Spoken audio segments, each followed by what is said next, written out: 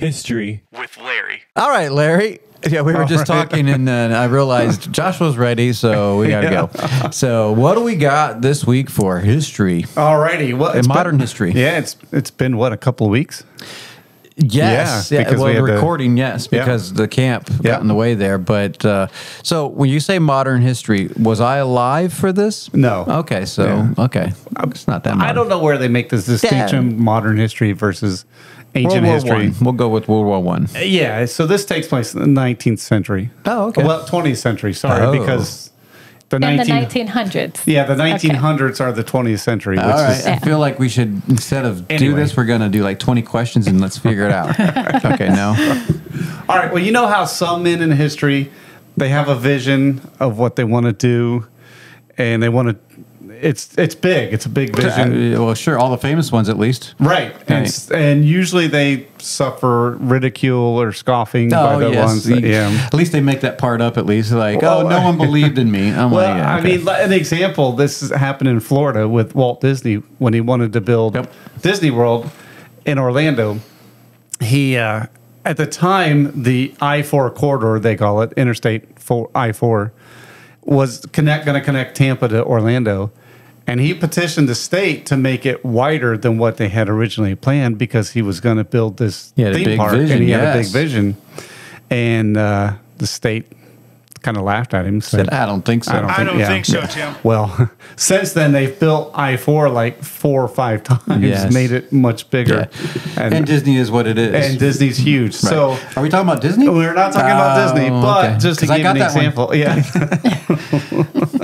Yeah, it's not about... This story is about a man named Sam. Sam, not Sam Wise. Sam I Am? Yeah, or Sam I Am. Sam I Am. Okay.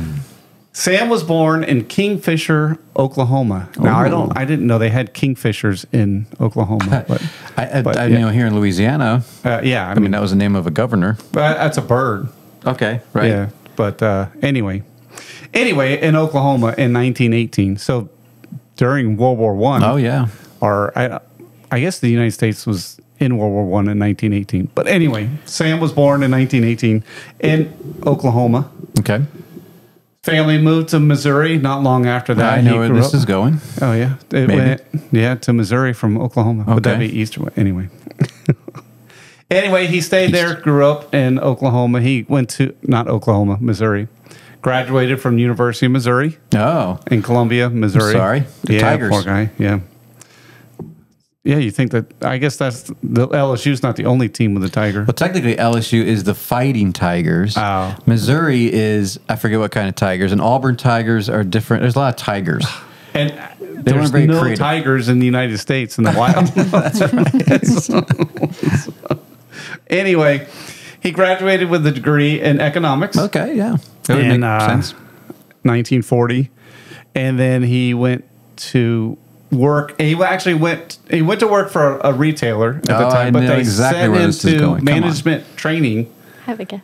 For a little retail store called J.C. Penney's. J.C. Penney's? You don't say. Okay. But then World War II broke out, and so he enlisted in the Army, and he was a captain in the intelligence unit in the Army. My captain. Yes. But after the war, he came home. It's like, what am I going to do? He borrowed $25,000. That's a lot of money back then. That is a lot from his father-in-law. Oh, wow. Now, what would you think if Cameron came to you and said, hey, I got this business idea. Say, I don't think so. I don't think so, Tim. I mean, that would be what? Just... No offense, Cameron. Yeah. But I don't think so. Close to $100,000 today. Oh, probably easily. Probably even more. Well, he bought a franchise store called Benjamin Franklin's Five and Dime. I don't know if you've ever heard of that. No. When I was a kid, next in this plaza next to a Kmart, they had a Ben Franklin's Five and Dime. Wow. Yeah, so that's how old I am. I heard the wooden nickel, but but not the five and dime. Yeah. He bought one store with that $25,000 he borrowed, and then he and his brother, they became successful. They ended up owning 15 stores. Benjamin Franklin's. When did they change the name to Walmart? Well, I'm getting there. Okay. So, but he had a vision at the time. He wanted to target more rural areas. He started Target. No. Oh, okay. But Benjamin Franklin, the upper management, they didn't see the vision. No, that was Dollar General. They saw that vision. Yeah.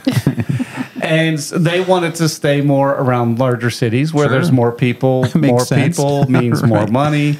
And so he got a little perturbed and said, I'm going to go start my own. Really? And so he did. Ah. So he started a little retail store. Yep. And it grew.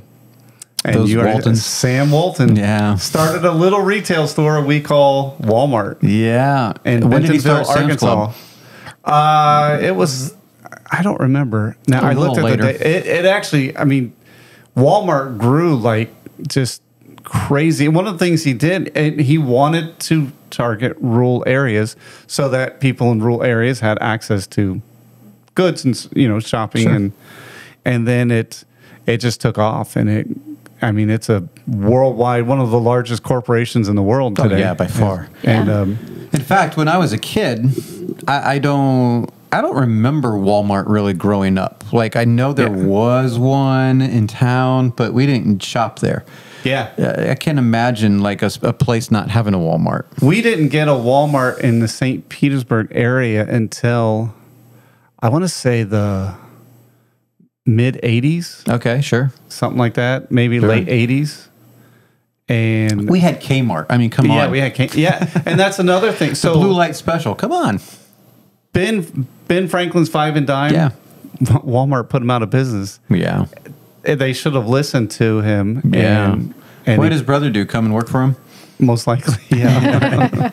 But it's just amazing how sometimes people have these visions and they go for it. And through all the ridicule and scoffing, and he took a risk and it just took off. And I mean, it is amazing that, everybody has those scoffers at some point, even if they're Michael Jordan. Like, Michael Jordan, one of the greatest basketball players of all time. He'll take one comment from someone and blow it up. He'll make stuff up, like someone, I never said that, but in his mind, just to, motivate them. But there are legitimate concerns of, hey, you're going to start. I'm sure he never thought this was going to be a worldwide, I don't think so. He just wanted to start some shops and whatever. And next thing, it was in Arkansas, for crying out loud. Yeah, Bentonville, Arkansas. There's really not much there. Right. It is a rural area. So a rural, wow. Rural.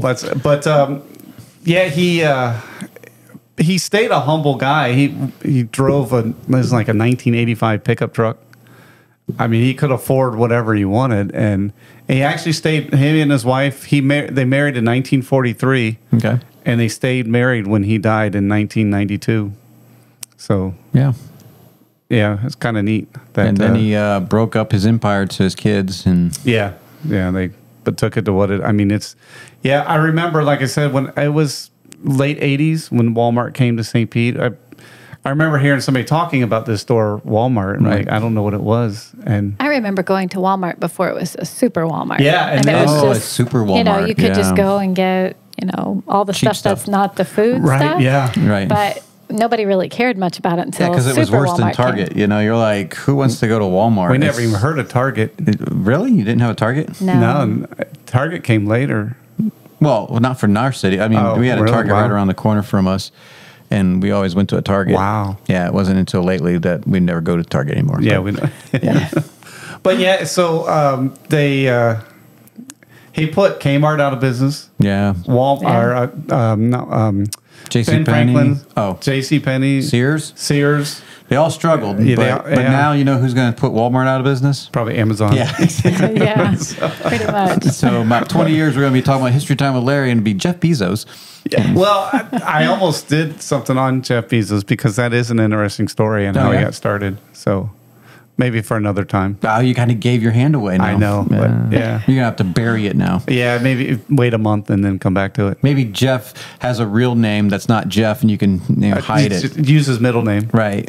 There was a boy named Sam. Yeah, so that's Walmart. It started from some guy wanting to do something with a store that already existed. Yeah, borrowed money from his father-in-law. Why not ask, And the upper management of the company didn't want to listen to him and didn't see his vision. And he said, well, then I'll do my own. I'll do it anyway. Well, the father-in-law had to believe in him. Yeah. Can you imagine that?